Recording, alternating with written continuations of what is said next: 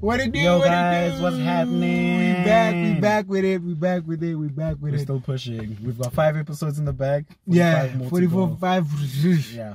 It's getting tougher and tougher. Hey, like we started off with, it's just getting tougher it's like and a fitness tougher. plan or a diet program. Yeah. When you start, it's like, I can this do is this. easy. I can do this. Then there's pizza there, and you're like, Tough. yeah, So man. at that stage.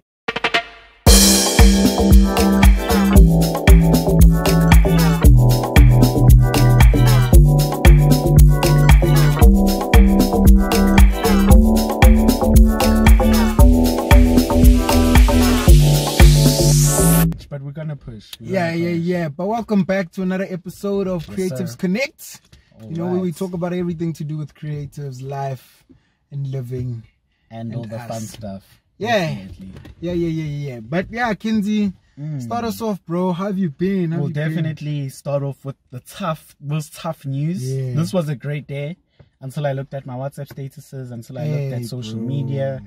We have lost a big guy. Our father, guys. We've lost our father, literally. We've lost Ricky Rick. Our malume, Uncle And Rick, I heard the news. I didn't believe it. Yo, I still kind of bro. don't believe it. It's hard. It's still so surreal for me because even when I went on Twitter, like people were saying, I'm praying this is not true. And that was literally my like response as well. I'm praying this is not true. And I know this is messed up, but like, there were some people tweeting that like it's a publicity stunt for CottonFest. And I was praying that it is, bro, because I don't want it to be true. And I know like, even if it is, it's fucked up to like do a stunt like that if it is, but like I'd rather have that than him actually be gone, bro. Like I'd rather have that than dude, Uncle Rick, bro. Like guys, that guy was bro, he was just a genius. He was a person for the people, man. Like He really was for the people. and not just the people, the youth, guys. Like And I think man. off camera we were talking about the last time we saw him perform was bro, at Rage in like that performance. was it 2019? 2019. It was the December of 2019, and just how he connects with the crowd, Dude, and how he makes everything just so buck wild, bro. I remember I lost my mind. I was like, this is a Ricky Rick like performance. I was like, no way. Which way we gonna go? That way! Yo, bro, it was insane, bro. Yo. It's too wild, man. Nah, bro. I'm gonna miss that guy, bro. Like, Dude. But for me, it was a wake-up call. In what sense? There's so much we want to achieve. There's so much we want to do. We have to do it now. What do you mean it was a wake-up call, bro? You could go at any moment. Like, it was the fragility, if that's a word, of life. Just how fragile your life is and how small you are in this world. But it was a wake-up call that said, Kens, you have goals. Because imagine just before CottonFest, bro, we were literally, like, everyone was hyping it up. He was hyping it up. He even posted post of which varsity are you going to, and he was like, he's going to Cotton Varsity or Fest. Like, he made a pun post about how he's enrolled at CottonFest. Oh yes. Yeah, and now it's just like, it was literally like a few weeks ago and we've lost him, bro. Now my question is, are we still gonna do CottonFest? Still gonna find out. Because it's like, we might not even. Yeah, it's like we can't. Some people are gonna be like, let's do it to honor him. Let's rock out one more time for him. Some people are like, we can't do it because out of respect. No, not even that. He's not there. CottonFest is Ricky Rick, bro. Oh yeah. He's not there. Yeah. You can't What's do the it. point? Exactly. What's the point? I think it should live on, dude. Yeah, that was his legacy. It has to. Like the next, like the person who was under him or his right hand team. I think his team should definitely keep it going, because that was something he did for the youth, bro. Yeah. And it's literally changed, like SA bro culture. But yeah, I was gonna we're getting so deep in our thoughts. I was gonna talk about that, man. Right now, mental health, bro. It's a chat mental that health. I feel, for me, it's disgusting how our society in general, we've had this big rah-rah Like it didn't start long ago, this chat of mental health, because it wasn't there in the past. It only started a minute. Yeah, it started recently, like the chat of mental health. And there's so many people who post about it, we talk about it, we whatever, but none of us live it. None of us actually take time to be like, bro, we know mental health is a pandemic, it's a crisis on its own. No one's like, oh, they're gonna post, dude, if you're not okay, go see a psychologist, go do whatever, go whatever. But how many people actually follow through and live that? That's my chat, is that, bro, and we constantly say, check up on Mang, guys, check up on each other. When last did we check up on people we cared about? Just mentally, it'd be like, bro. And I think we can relate to this where there's sections of our lives personally where we want to speak about things and we want to vent about things, but we don't have the people or the platform. Or you do speak about it and then niggas like, take you lightly, like, dog, you stressed about that. And guys, like, and they compare you and they make your problems seem like this small. And for you, it's literally everything, bro.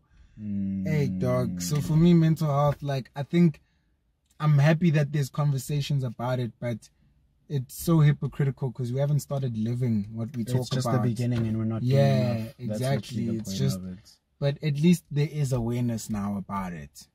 But for what are me, you doing like, right now? Mentally, I'm one of those hypocrites, bro.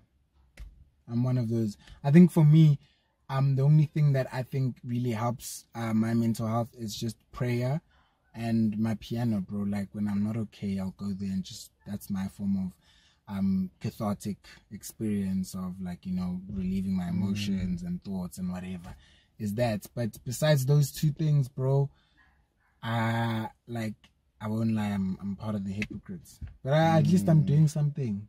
Where now? What are you doing? Hey, dude, ever since we matriculated, I created a whole routine because I think that transition was a lot for me. So I can't go a day without journaling or writing something down.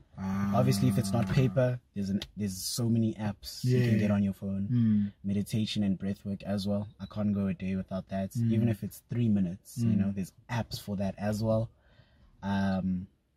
What else do I do? Spend time alone. So I'll go on a hike, I'll go for a walk up the street, and, you know, I'll speak to myself whenever I'm alone and ask myself. I think the main question you have to ask yourself every single day is, how are you? Look in the mirror and ask yourself that question. Look at yourself in the mirror, like, for a while, and then thoughts will start to come up. Record those thoughts, you know. And even if, you know, I've mentioned stuff where there's no one to help physically, but at school, you know, we had a counselor on campus that we could contact via Zoom. You know, she did a few freebies. I used those resources and I tried to use everything that is around me that I can easily access. I think sorry, I just want to add on that. I think with a lot of us, it's not that the resources aren't there, it's just that we feel like it's a cliche. When people are like, dude, there's this hotline for if you need a psychologist or someone to talk to, you can call. People don't want to try it out. They're like, it's a cliche. Call, like, they've been posting this number or whatever. Why do people actually call? Why must I call? You know, at school, there's like mental health talks, there's CCDUs, there's, you know, psychologists on campus and whatever. People don't go there. It's like, who actually goes to a psychologist? Who actually needs one? Nah, we're all students. Why should I, you know? But it's like, bro, those resources are there at your benefit. They cost nothing. Nothing but your time. All you need to do is go. Even if you feel like it's going to be pointless, at least go and be a Thomas and say, I've seen it for myself and I know it's pointless. Not a person who says it's pointless but hasn't even gone. Don't assume. Yeah, exactly. And challenge yourself. Yeah, you know? exactly. I think for a lot of people, they think of going and they consider going, but they don't follow through. Yeah. Challenge yourself and say, let me have one conversation. Yeah, I think that's what I did with our school counselors. I don't know what to expect. You know, it's a bit scary, but just challenge yourself and see. And I think with the whole like psychologist chat, because first year I was using the school's psychologist, right? But it was towards the end of the year, and I remember my issue was that I was like, these sessions are whack because my issue was that I was holding back. Like, I would be like, man, I don't want to like really tell this person my problems and no. I was holding back. Then second year, like, once again, I went to see a psychologist, and my friend said to me, dude, the thing with psychology and psychologists is that you have to allow yourself to be open. Think of it as, this is a random stranger you're going to speak to. You're never going to meet ever again or bump into anywhere in your life. They have no business to tell anyone your problems. They have no business to judge you. They literally had just met you. So like, because I think there's the fear of like, I'm telling someone my problems. No. Fear of being judged. Yeah, you're not, exactly. You're not like just telling, you're telling a random person. They could care less. And for them, it's a job. They get paid to hear your problems. So they're not going to, now gossip or now whatever. To who? Like, and say, hey, man, dude, even if they do tell their wife when they get home, yo, it means nothing. Like, they don't even know who you are. The wife's like, oh, okay, you know, that's it. So I think people, if you are going to try out seeing a psychologist or speaking to someone, push yourself to be open as much as open as you can be, because the more open you are, it's easier for the person to help you, because you might not be open, but also you can't see what's hurting you because you're not open. You can't like self-reflect properly, whereas they can see, oh bro, this is actually the issue. Do 1, 2, 3, change this in your life. Get rid of the stuff that's, you know, time consuming. You're overcommitting yourself. You're doing 1, 2, 3, you know. So be open, bro. Like, really just try it out. I think that's also another chat we must highlight. There's the certain type of people who can self-help. There's those people who can like self-reflect, like do that self stuff. I think I've been managing with that, but I've also realized there's a certain point that you can do that. You know, I would recommend for someone who's been self-helping, you know, you do need a point where you need someone or something external, outside of you to tell you, yo, check yourself before you wreck yourself, but someone else to tell you that, because you can also, there's that danger of running yourself into a delusion. I am okay. Yeah, exactly. Oh, I can pick up when I'm okay. Yeah, fine. Exactly. Yeah. You know, like, Kinsey, are you sure? Like, I'm fine. 100%. And you go home and sitting in a corner alone doing nothing. I'm fine. We are just thinking. I'm just thinking. I'm just processing all this information right now. So it doesn't have to be a psychologist. There's many other options out there. Israel and I didn't do our research, you know, we're trying to get by these episodes, but there are many options, you know, not just therapy, not just psychiatry, not just psychology. There's so many other things that if you just spend 10 minutes with yourself and just think to yourself, what can I do to better my mind right now? Yeah, man, yeah, but that's a whole chat, bro. Yo, it got really deep. But hey, man, like, shout out.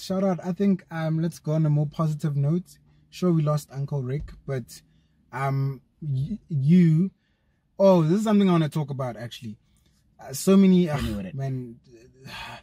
people are so fake, man. So many people will post about Uncle Rick, but like, either you didn't really follow him, his music, whatever. You're just posting because of mob, you know, mentality, and it's like, you know, but you don't even. So I wanted to ask, bro, for you, what have you gotten from him? Like, how has he affected you for you to be able to like, yo, I've really lost this person. Yeah. Because like, people will just post on social, like when we lost Kobe Bryant. Yeah, Rest people were posting, right? Yeah.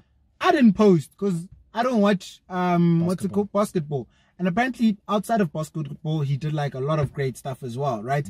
But I didn't know about that stuff. So it made no sense for me to be like, oh, I'm so sad, man. We've lost the great. We've lost the...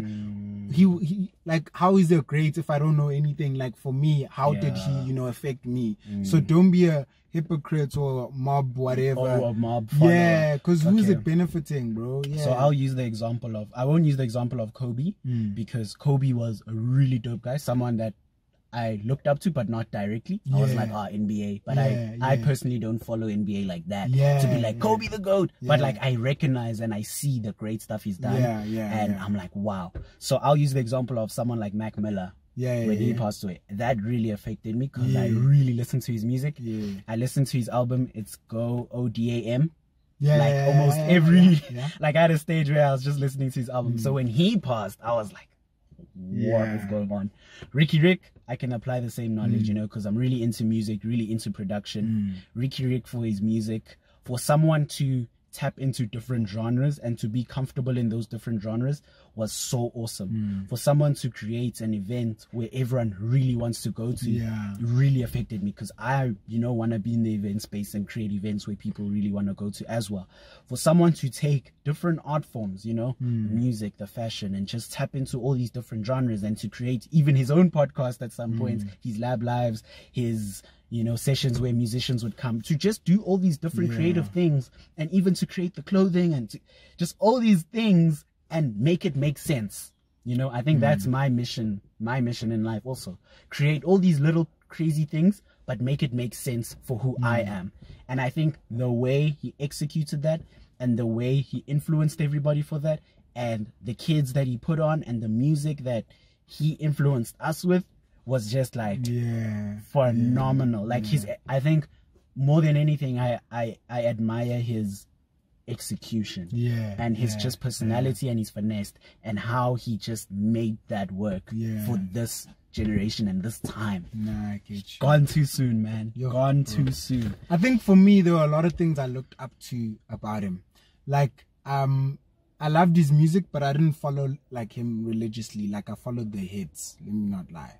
And then, but that's okay, because there was a lot of hits. Exactly. So it's like, but besides that, it was just, bro, the type of person he was. Like, I never knew him personally, but just how, like, on his lives, on his social media, just how he would, like, treat people, treat his kids, his family. He was, like, so family oriented, always posting with his kids, always, even if they're not his kids, like kids that he's either working with or trying to, you know, show like adore or whatever in the entertainment industry, they became his kids as well. So I love that he was an uncle and father to everyone. Like, that's something I looked up to, was that, yo, bro, it's so rare to find people like this in the entertainment industry. And if I one day get into the entertainment, I'd want to follow in his footsteps. Exactly. Yes. And then besides that, also his business mindset, bro. Like, he had a dope way of mixing business and arts. Like, similar with Casper. Casper has a dope way of mixing business and entertainment. He had a dope way of mixing business with arts, bro. Like you said, the whole CottonFest thing, bro. And the whole, like, fashion. Like, he was always doing things. Like, he you know when they say you never grow old? He was that person for me. He never grew old, bro. Like, he was always in tune with his younger self. Like, always. I remember when he wore that weird, like, color blocking thing. Remember? All were like, bro, and exactly. And that's my chat, is that he was always like, bro, I'm just gonna live, do whatever I want to do. If people think I'm crazy, as long as I'm having fun. And that's one thing I think that's such an important philosophy. Yes, like, bro. He was in tune with his, like, inner childhood, and he was in tune with himself. Bro, and it was just like, man, I really aspire to be like that, to be that person. And besides that, I think one thing we can all take is that we need to have that Ubuntu, the Ubuntu he had with young people, with youth, and creating opportunities for them and feeding them and fending and fighting for them. We need to have that, not just with young people, but with each other. Everyone. And I think that's one thing I want to, you know, follow in his footsteps, that whichever industry I'm in, I should always try to have that Ubuntu, you know, help others however I can, type of thing. But yeah, man, I think he'll be missed, bro. Like, I'm gonna miss just scrolling through Instagram and seeing like a crazy post from him. I think some of the crazy posts I can already think of was when, I don't know, he'd just be chilling. I think during lockdown he'd do like cooking stuff. Yeah. And make chicken. Like, guys, bro, put the paprika. Bro. And for me, it's like, even if I didn't see from his thing, I'd see through people that know him. Yeah. Like, I'd see through their statuses that, oh, okay, she's chilling with Uncle Ricky. Cool. Okay, this is what they're up to. Uncle Vinny, I'd see through him. And I'm just like, now it's just gonna feel so empty, bro. Like, yeah, dude. Yo. Yeah, nah. Yeah, man. Let's end this episode before I cry. Yeah, I know. I think it's gotten way too deep, man. We have to end this episode. Shout out to him. We had to mention him. He was such a creative, such an inspiration to Creatives Connect. Yeah.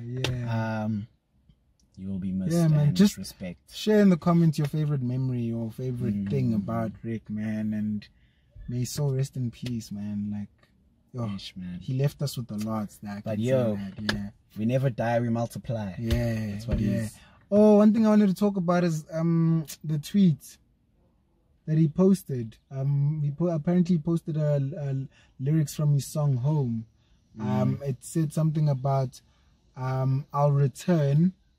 I also remember reading it, but I don't know it word for word. Yeah, something about I'll return, and let me look for it while you. Yeah, man. I found that that was so heartbreaking, bro. Like, that really broke me. I won't even lie, man. Man, even looking at the statuses now, I'm trying to look for that tweet.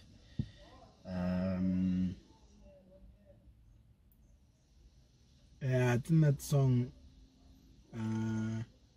In Home, yeah. I forgot who posted it though.